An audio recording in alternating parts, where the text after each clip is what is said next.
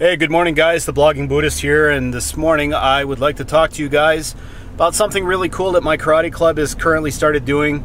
But before I do that, do me a favor, hit the like button, click that follow and subscribe button so that you can be part of my channel, and make sure to turn on all your notifications so you don't miss any of my uploads. So, I know the past year has been hard on everybody. The pandemic has really changed the way we do things.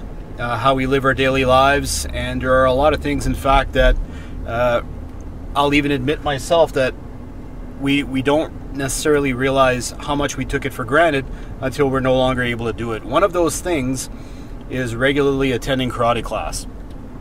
Now, I've been doing karate for over 32 years, and I'm at a point where realistically I can train for long hours at a time by myself, just doing forms, shadow boxing, practicing techniques, doing drills, all of that stuff. I'm capable of doing those things on my own, but there's definitely something to be said for the dojo environment, for having other students there with you. There's an ambiance, there's an energy that's created when you train with others, and that energy is necessary for your growth and your progression as a martial artist.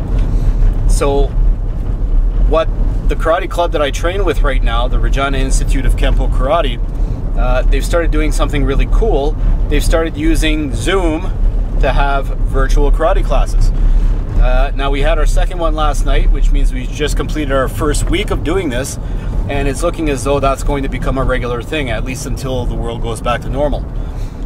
It's fantastic. Obviously, there are some things lacking, like a lot of the drills and the techniques that we practice and stuff, we don't get to practice them with a partner, which can be somewhat problematic in some cases.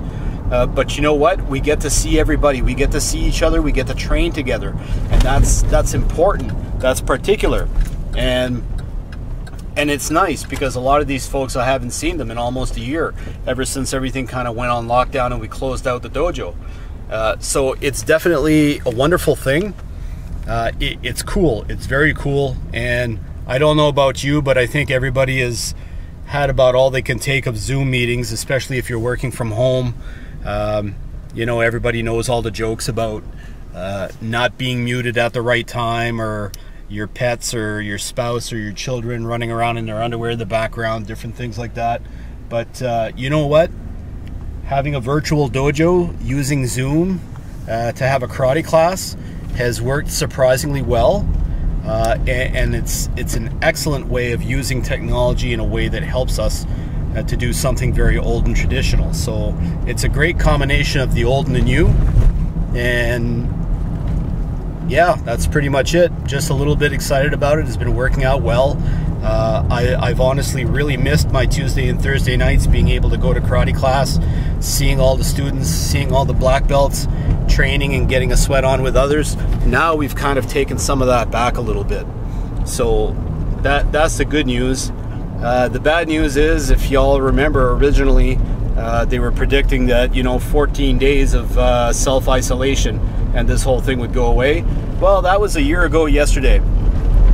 Yesterday was Saskatchewan's 1-year anniversary of our first documented case of COVID-19, and everything pretty much just went to hell since then. So it's not looking like there's any end in sight, folks. So the virtual environment now is pretty much one that we live in.